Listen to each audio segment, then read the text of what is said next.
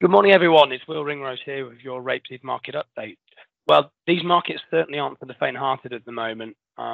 In just as a brief overview, in the US, the export facilities in the Gulf are now largely back up and running following the damage that got caused by Hurricane Ida 3 or 4 weeks ago. Weather now shows some showers in the eastern Corn Belt, but largely warm and dry in the western Corn Belt. We have started harvest in the US now. We're about 6 to 8% complete. Yields are pretty poor to begin with. However, I think that was largely expected given the state of the crop, and it is expected for them to improve as we get further in the next couple of weeks. Oil markets remain interesting. I mean, obviously, we saw some consolidation through the back end of August into the beginning of September, but energy markets, as we've all seen, has rallied considerably in the last few weeks, with crude oil rallying from sort of the mid-60s up to $73 in a very short space of time. Lower production out of the US caused by Hurricane Ida obviously lent some support to prices, but I think overall OPEC are estimating much firmer demand for oil in general through the back end of 21 into 2022 and onwards. Vegetable oil prices, I mean, they have rallied, but certainly not to the extent that energy prices have.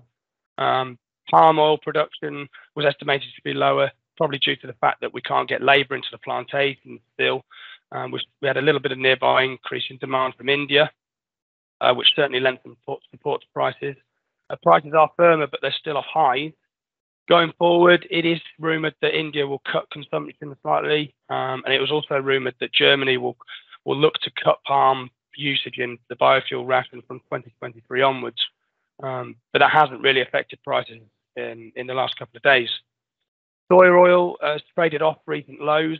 I think that was supported at the start of this week by the announcement of the US government that they will try and use more soy oil in the biofuel ration in 2022. Seed-wise, I mean, markets have rallied considerably since our last report. Canadian canola production is now estimated to be 14 million tonnes. I think we were looking at a crop closer to sort of 18, 20 million tonnes at the start of the growing season. In fact, StatsCan came out with a report just last week that stated we're probably looking at a crop around 13 million tonnes. Harvest is now in mid-flow, but obviously seed is slow to come forward, even though prices are close or just trading off highs. I just don't think there's a seed availability around for the farmer to be confident enough to sell it. Australia, I mean, they are set to have a crop now of over 5 million tonnes. Time will tell. However, that still won't fill the gap left by the shortfall we're seeing in Canada. Matif rapeseed, as I'm sure you're all aware, has rallied considerably in the last week or so. I mean, we keep breaking new highs pretty much on a daily basis now. We're just trying to attract seed out of the market, whether that be domestic or imports. We're now trading at a huge premium over Canadian canola, but still not a lot's coming forward.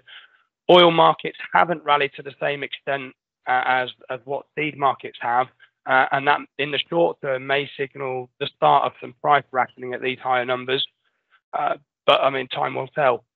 UK prices, however, sterling trading within a cent range of 16 to 17. I think prices are now at contract highs, and they have been for the last couple of days. Going forward, it would all be about if margins get squeezed, prices will have to come lower. But as I say, time will tell. Thank you.